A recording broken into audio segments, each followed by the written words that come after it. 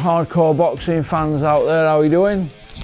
Big Porky here, the voice of hardcore boxing, and I hope you've subscribed as well, or I'll be coming to pay you a visit.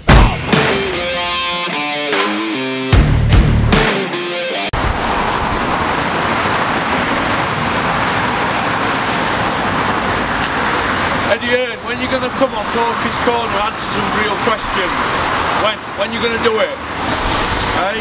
We're not talking questions like what your usual people are asking, like Rob Tebbett or Coogan Cassidy. We're talking real boxing questions. So when you're going to come and do it, Eddie? You've got my email.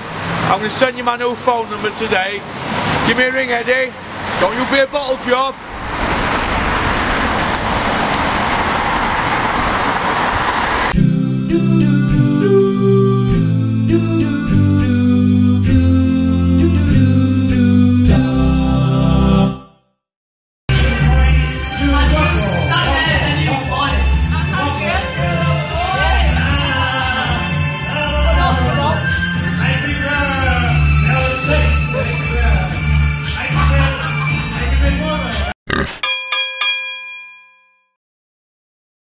Dillian Whyte and Derek Chisora, where are they in all this mess? What's happened to Dillian Whyte? Could he have missed the boat? No, because if you look at Dillian rarely gets injured, and yes, he accumulates miles on the clock in a fight, but from people I know who've been in camp with him, he doesn't accumulate miles in sparring, which is good. But my thing with Dillian is we want to see him fight. Like, there's such fan demand for it. You've got to make the fight happen. He's got to fight one of the big three, and I think he deserves it because he's played his role well. He's just been there and goes, I'll beat everyone that's not one of these three guys. And so now he needs a chance to prove himself. Do you think Dillian regrets not taking the Joshua fight when Ruiz stepped in? Well, with the way Ruiz just ran over Joshua, I imagine Dillian could probably do something similar. I'd be kicking myself then. Yeah. Do you think that might have been his one and only chance to be a world champion? You think, because there's been better fighters than Dillian not won title, haven't there? Yeah, geez, there are guys like Ernie Shavers, Bucci, David Tua, real savage heavyweights. Ernie Shavers. Who's that? Ernie Shavers, Ron Lyle. Ron Lyle. Ron Lyle.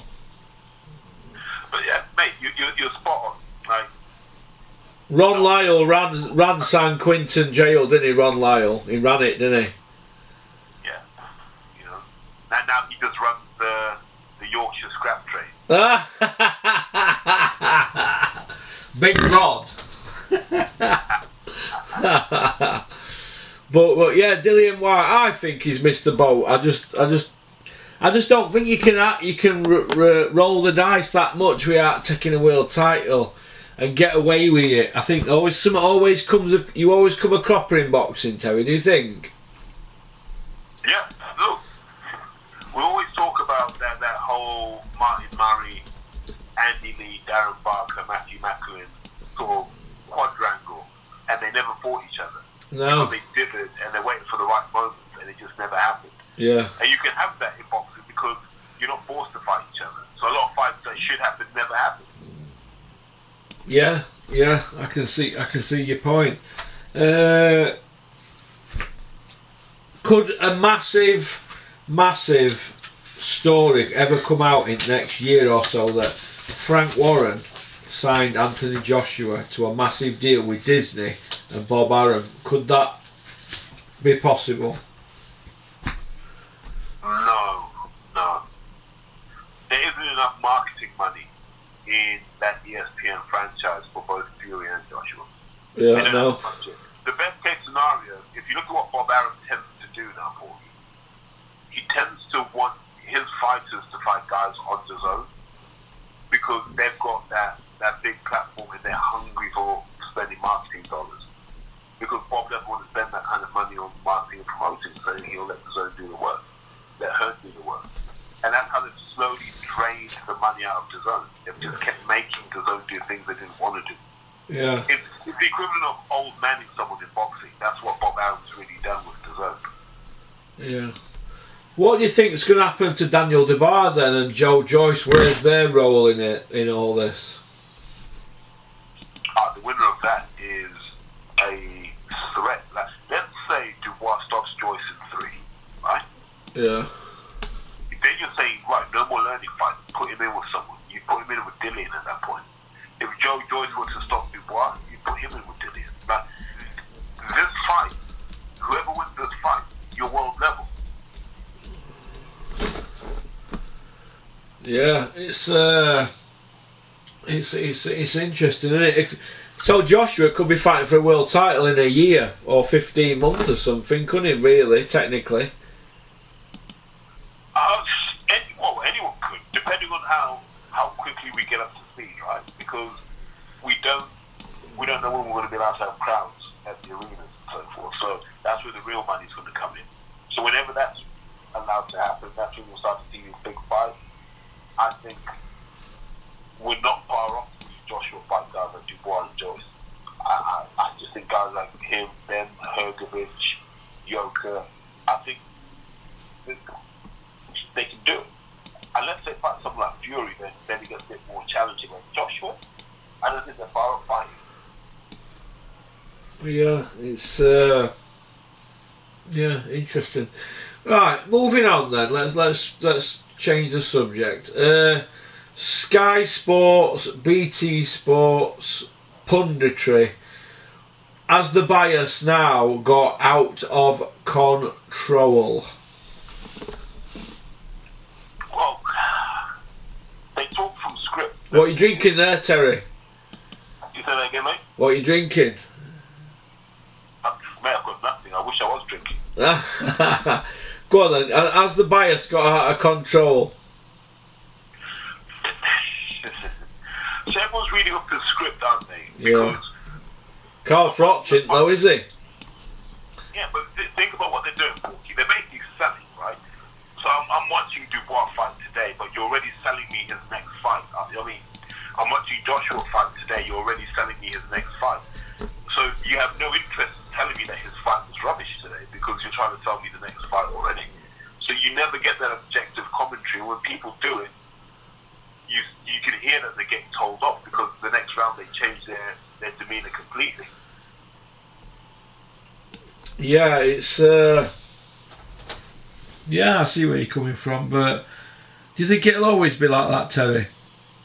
No, because I think there are a handful of guys who say what they think. Maxwell will have moments where he says what he thinks. Bellew will have moments where he says what he thinks. So will Roch. They're the sort of guys you look to. I think guys like Darren Barker, who really need the money and they need the income, they need the profile, they'll kind of pander to what Sky wants to say a bit more. But if you really look at it, Hearns built a team around him, right, for this boxing thing. And they're all people that Hearns put on. They're all people that Hearns done favours for. So he knows he's got a friendly audience. Yeah, it's do you feel that it's now become embarrassing for Johnny Nelson at Sky with what he's been coming out with, you know, and Bellew? Do you think they've become the full-on company men for Sky now, and that Froch is a renegade? You know, the Roy Keane at Sky Boxing. Mate, Carl Froch is David Batty at best. You know, he's no Roy Keane. He's nowhere near. I'm trying to think. Pundits that I think are good. David Hayes is a pundit because, like I said, he doesn't need the money, and he can go across all platforms. So he tends to be pretty good. I quite like George Groves as well, and I know you're not going to like Paul, but I like Dave Colbert. Yeah, do you know what? I'm not his biggest fan, obviously, but he actually comes across alright, Dave Colwell, as a pundit, doesn't he? Comes across better than he was as a boxer. Yeah, he gets, and he's entertaining enough. And I don't think he's frightened to have his little say, Colwell, to be honest. But remember, him and Eddie go back, like they're mates. That's like a 10-year friendship. Yeah. Yeah, I understand that. I understand that. But I don't think he's a bad pundit. But I don't want to have. It's not somebody I want to have a beer with. Do you know what I mean? But then again, he probably won't want to have a beer with me. No, he probably won't want to have a beer with me anyway, would he? But sometimes you're just not going to get on with people. But I don't think he comes across. I think he comes across all right. I don't think he comes across too bad. But the bias is out of control, and they've got that woman there, Anna Woolhouse. And my argument is, she's trying to be a feminist too much. Do you know what I mean? That makes the way of the world. That's where we're headed now. So. Yeah, but there's people in boxing who are around women's boxing, and I know what they say about it, but they're just spinning a yarn. Why don't they just come out and say, look, 95% of it's pony? So I'm going to start with one principle. Number one, I think there should be more women in boxing. The reason I say that, Russ, is when you watch women's amateur boxing at a high level, it's pretty damn good. The problem women's boxing had was after the 2016 Olympics, all the quarterfinalists in the weight classes should have been signed up. All 8 of each weight class should have been signed up. And then you build it up so they all fight each other in the pros. I don't know why they didn't do that. I don't know why they didn't make it 3-minute rounds, because then it's a real test of courage and heart, and we get those real gritty fights that I think women's boxing needs. And we haven't had one of those yet. But I'm optimistic about it. Yes, it worries me that when you go down the top 10 rankings in women's boxing, number 5 may have more losses than wins. That worries me a bit. But I think we have to support it, because we're not getting any more money as things stand, right? So the way to make more money in boxing is hopefully that more women engage and more women spend their money. Yeah, it's I mean, you know, the Olympian girls and them girls and the ex-Team GB ones, they're alright, but it's the opponents that they're bringing over for these Team GB and ex-Olympians. It's when the bookies have got it 1 to 200 for the opponent to win, it's kind of a nothing match, isn't it? But you know, sometimes, Russ, that's all that's available. Yeah, I know, yeah. And I might be wrong with this, but hasn't Savannah Marshall got a day job? Yeah, she does. Is she something to do with kids, disadvantaged kids or something? I don't know. Otherwise it might be a part-time job. I'm not sure if she's up Hartlepool, but yeah, so think about this, Russ.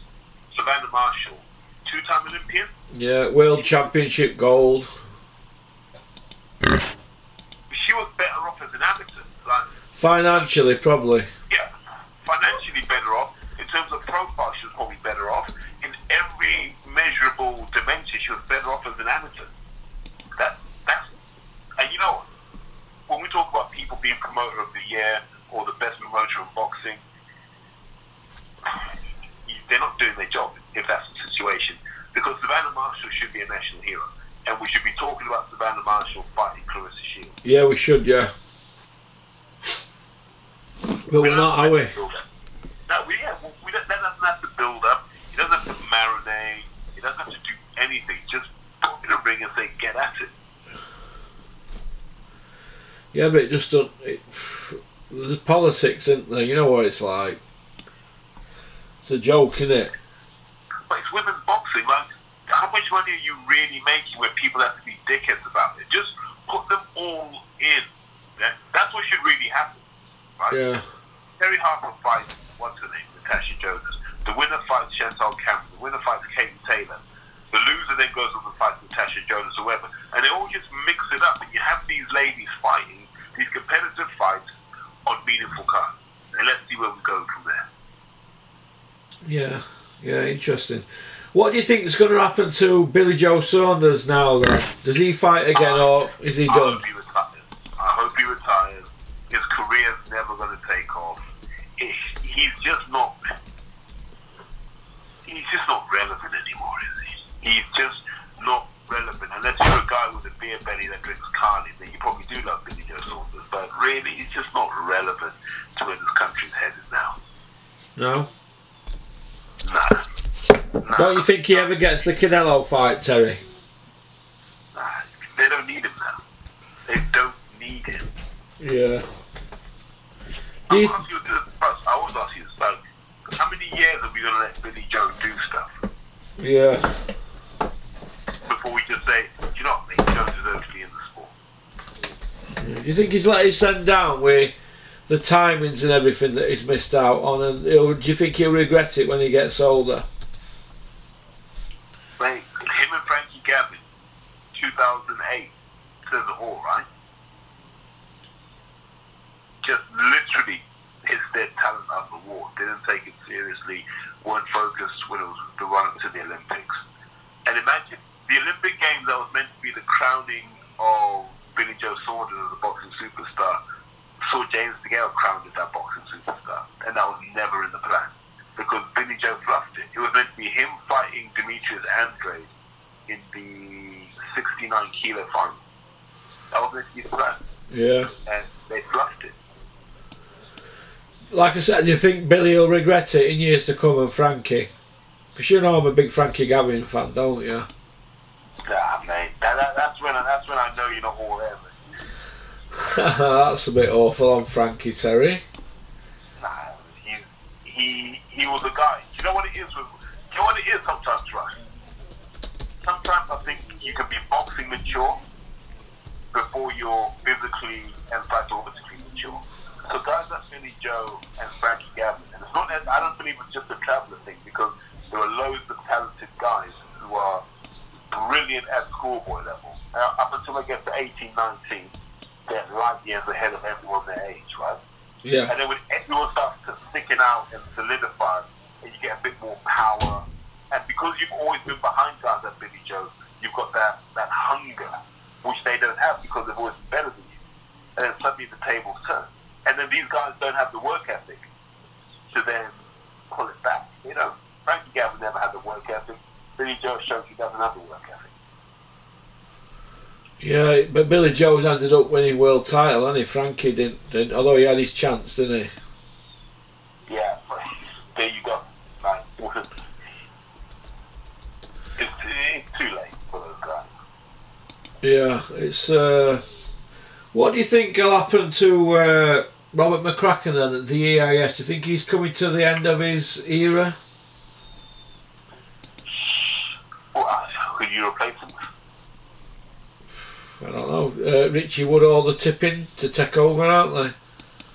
Yeah, but you got to remember, Richie Woodall joined the EIS because McCracken said, "I quite like Richie Woodall here." So I think it was Terry Edwards, and then after the 2008 Olympics, they were like, "We're going to put Terry Edwards on," and McCracken was still around at the time. And then they just said to McCracken, "Do you want to be performance director?" And so he brought Woodall with him. And so Woodall's like his right-hand man. I don't know if Woodall would want to take over, to be honest with you. Yeah, because Woodall's got the face for it, hasn't he? And he's a bit. You could see him being a company man, couldn't you? Woodall's 100% a company man. Yeah. Yeah, Woodall could go on Sky and then BT Sport like David Day and not bat an eyelid about loyalty, though, can't he? Yeah, but who believes in loyalty anymore, Russ? Not in boxing, mate. There isn't no loyalty, is there? Nah, that's not like Lingo. That's where once you're in for life. Yeah. What do you think's going to happen with Del Boy then?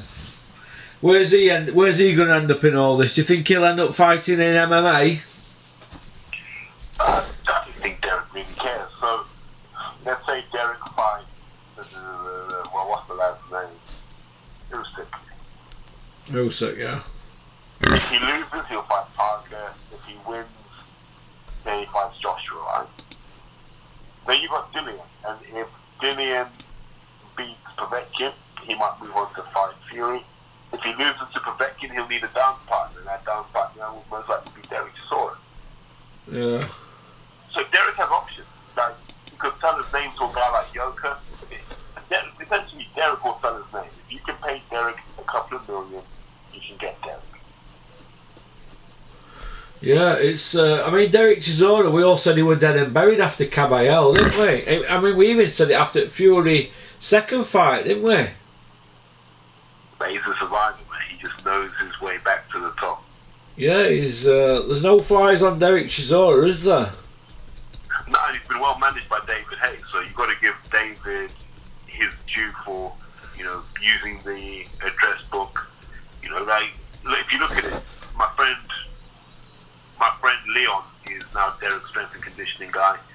You know, like, I'm hearing good things about what's happening over there. They're really taking Derek seriously, because you can still make a few million out of Derek if you match it carefully, because he'll always be entertaining. But you've got to manage that body now, because he's, what, 36, 37? Yeah, he'll. I think he'll be found out in next year or so. I do, honestly. Hey, it might be a fight for Dave Allen a year or two down the line. You reckon? Maybe. Where do you think Dave Allen's going to end up, Terry? What do you think about Dave Allen? Where's he heading? Should he be fighting Tom Little or Huey Fury? What do you think? What next for the White Rhino, Terry? I think Huey outclasses him.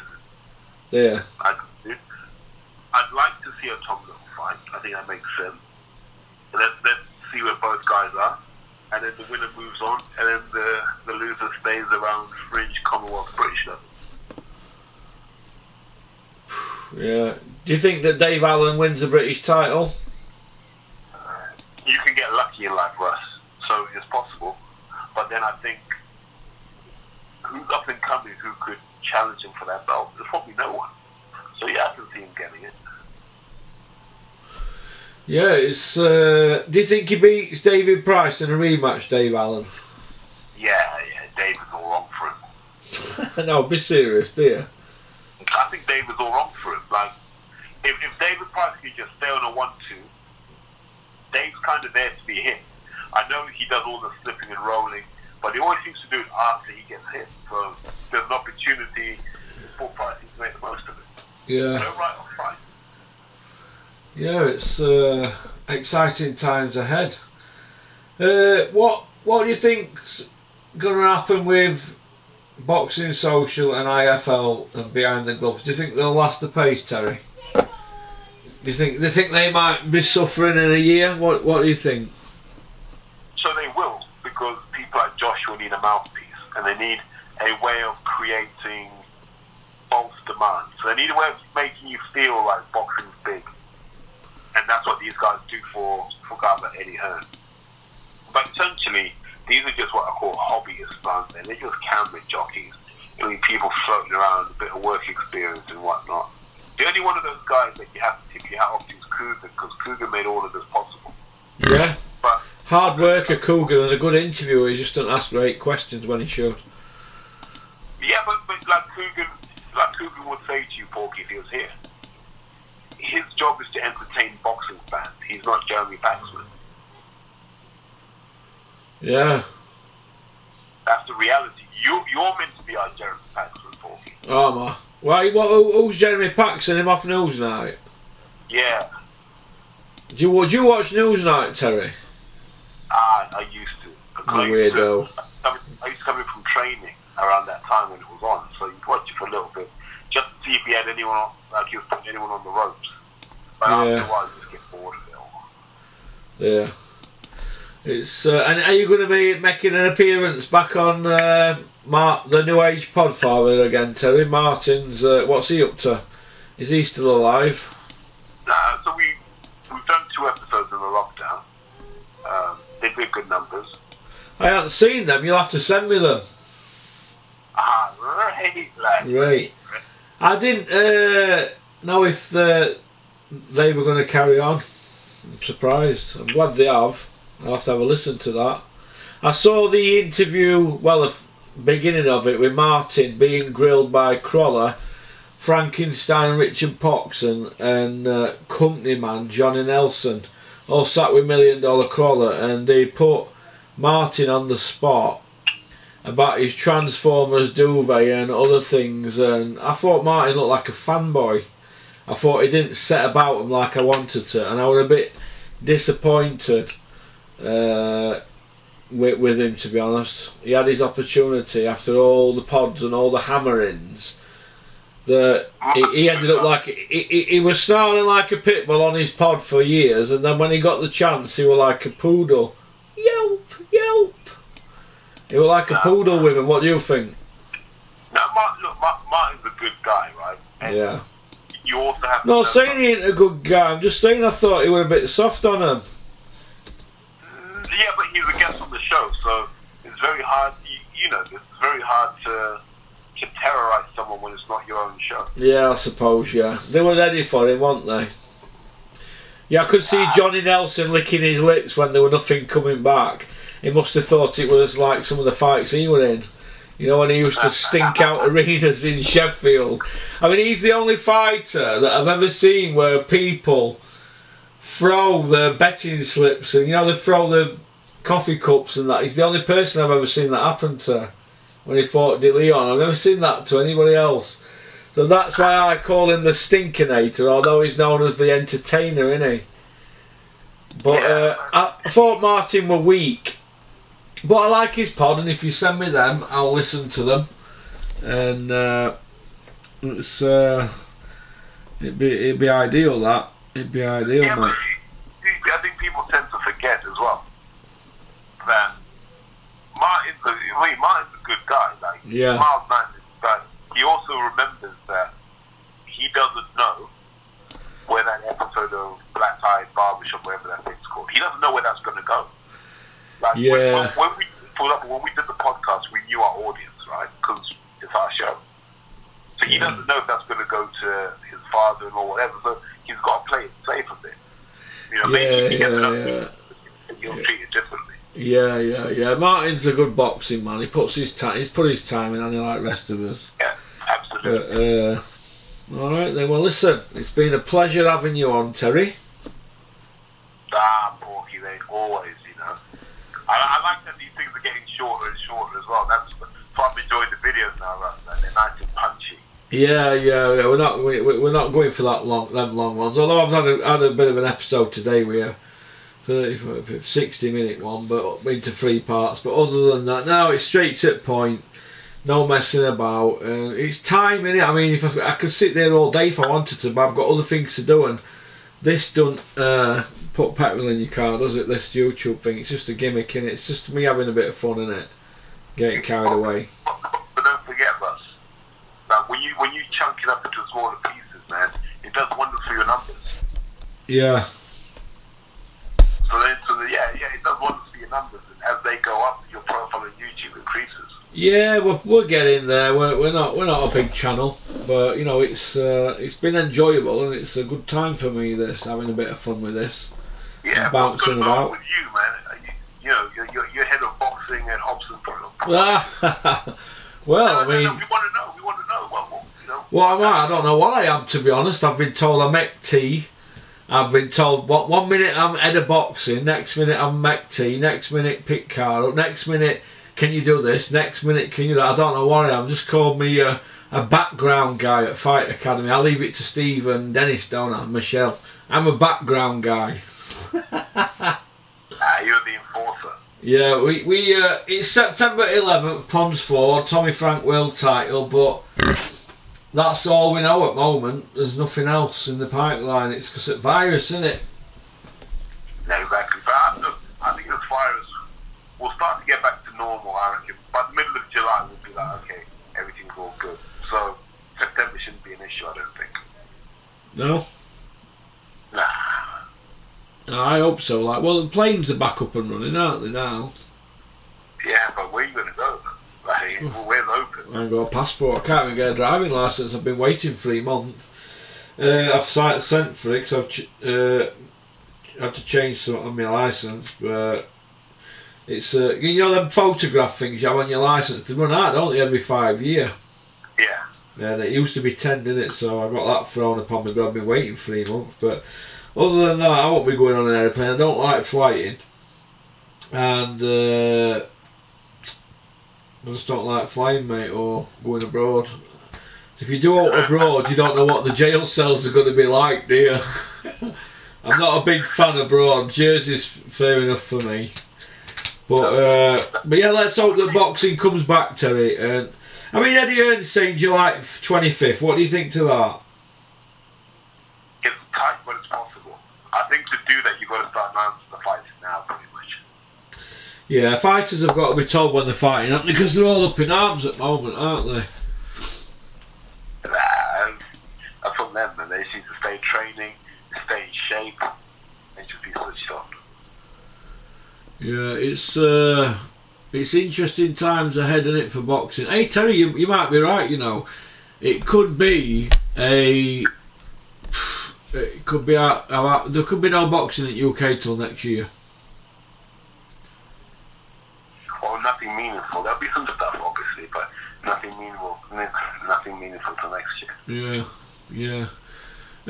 All right then. Well, listen. Thanks for coming on channel. I'll speak to you again, and I'll get this out in the next couple of days. How's that? No worries, pal. Listen, you've been brilliant. Oh, all the best. Keep self-isolating, and give Rico my best if you're shouting. I hope you're listening, Rico. That will be, mate. You keep on trucking. Keep on trucking, Terry. Cheers, mate. Don't have nightmares. Alright, bye. Bye. And that was Terry Chap, and that was his story, his views on boxing, and the latest. Like a prat, I've just noticed I've left lens cover on this. Oh, yeah. So I'm gonna have to forward this on to get sent out. Usually I've got camera pointing on me, Anna, on my clock. But that's about it for today. So this will probably be out probably in a couple of days. Alright, so peace out. Keep on trucking, keep supporting boxing. Shout out all you people who liked and subscribed the video and subscribed to the channel and liked the video and left a comment. Thank you very much. Peace.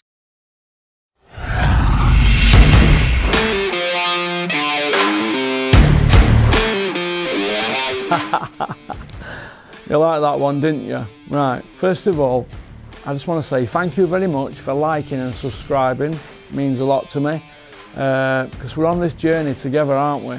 So anybody got any ideas for the channel, fire them over to me, porkycorner@mail.com. Alright? Shout out to Innovation Alloys and South Yorkshire Packaging. Alright? Don't forget to subscribe, keep on trucking.